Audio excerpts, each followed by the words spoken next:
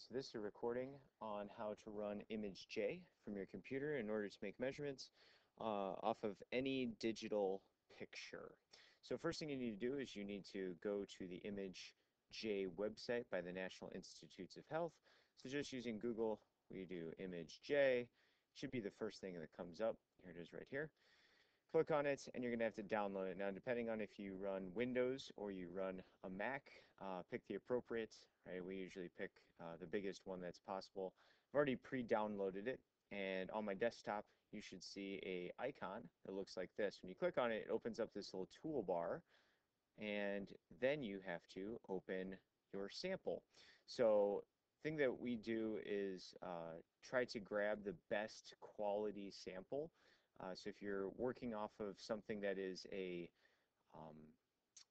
preview, like maybe you find a herbarium sample or something along those lines, it's a preview for an image that you looked up, you would need to actually download that image in order to make it the best possible one. So here I have an image of Dodecatheon medea, which is a herbarium sample. You can see that it's got a nice scale in it as well. All of your images have to have some sort of scale. It doesn't have to be one that is an actual ruler. You can have a picture of something you take out in the field that is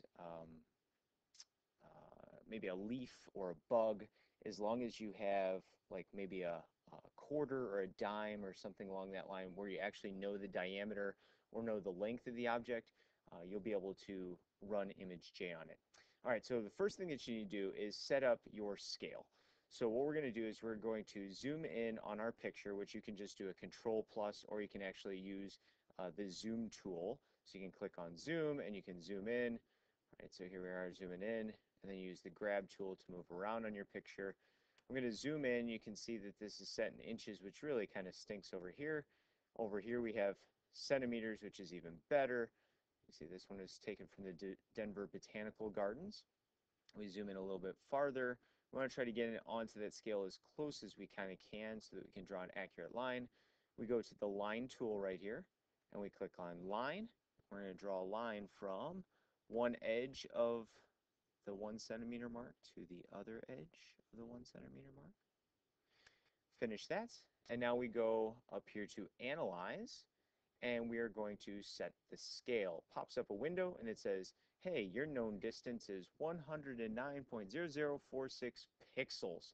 That's great and dandy, but we want to know measurements not in pixels but actually centimeters. So our known distance for this is 1.0 centimeters, and our length or our units is centimeters. We hit global. If you're going to have multiple pictures where the scale is exactly the same, you can click on global and the scale will stay set for all of those components. Then we press OK.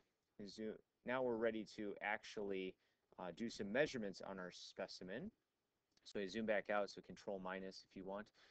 And we're going to maybe, let's say, measure the length of one of the leaves. So here's one of the leaves in the sample.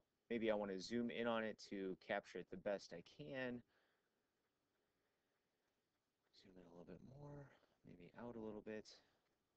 Okay, so maybe I'm going to do length here. Okay, now if it's a nice straight line, you can just use the length tool, and we go whoop. All right, I'm doing this crudely. You want to try to be as accurate as possible. Draw out that line, and we say, oh, hey, analyze that. And we get a measurement, and it says, hey, your length is 12.789, and you know that centimeters because you already set the scale.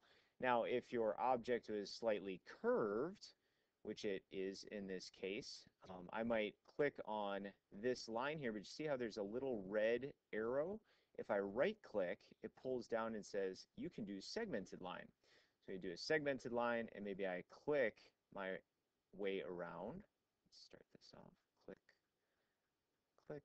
I can see it's kind of bent a little bit when they press the specimen. Sometimes it folds a little bit.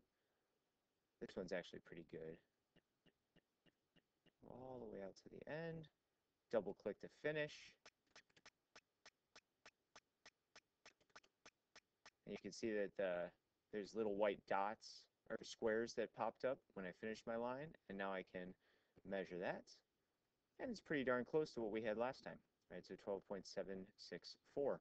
Now, you can do this obviously for any kind of curved component. So if I grab and move here, we can see that the fruiting body or the flowering part of this plant, you can see it kind of bends here. So you could use that segmented line, and if I wanted to go all the way up to where all the inflorescence are popping off, I can do that. I could also zoom in. Maybe I wanted to get, depending on how the quality is, if you wanted to get some of the pistillate components or the anther components of this flower. This one's kind of hard to see those, but you could possibly do that sort of thing. The other thing that's great with this tool is you can figure out the area of two-dimensional objects. So if I wanted to grab the area, let's say, of this leaf, I could do so by using this polygon tool. So I click on the polygon tool, and I'm just going to click my way around this. Click, click.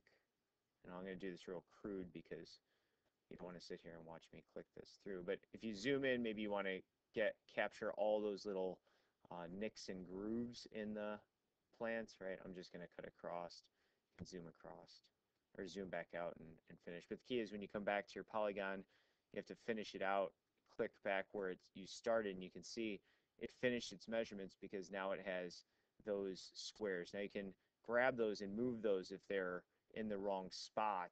If you made an incorrect click, that's fine. And then you analyze, measure, and we see that the area of this is 17.238 centimeters squared. So the nice thing is there's a lot of options for measuring any type of object that you have in a picture form as long as you have a scale. So you go out in the field, you take some pictures of flowers or animals or fungi, whatever you decide to do, just make sure that you have something in your scale or something in your picture that you can scale off of. Obviously, the more that you frame your picture with, let's say, your camera, the more pixels will be in there and the more accurate your measurement will be. So if you're taking a picture from afar, it might be a little harder to capture a really precise measurement.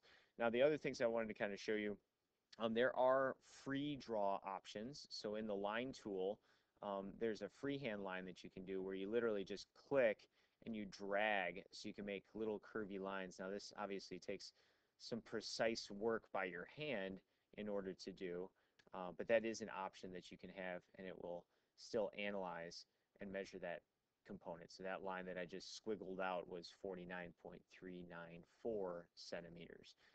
So there's a lot of different options. There's freehand selections where you can do some sort of circular device, or not device, but circular shape, and you can measure that and get an analysis of that measurement as well. But like I said, you have to have pretty good hands in order to do that. So be forewarned with those. Here in the circle, you have oval selections or elliptical selections.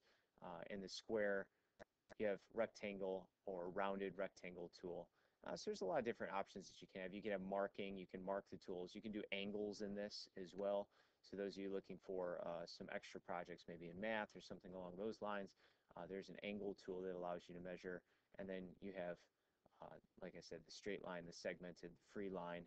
And I haven't played too much around with the arrow tool, but that is an option as well.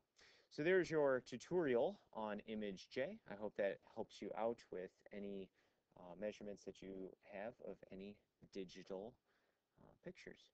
Good luck.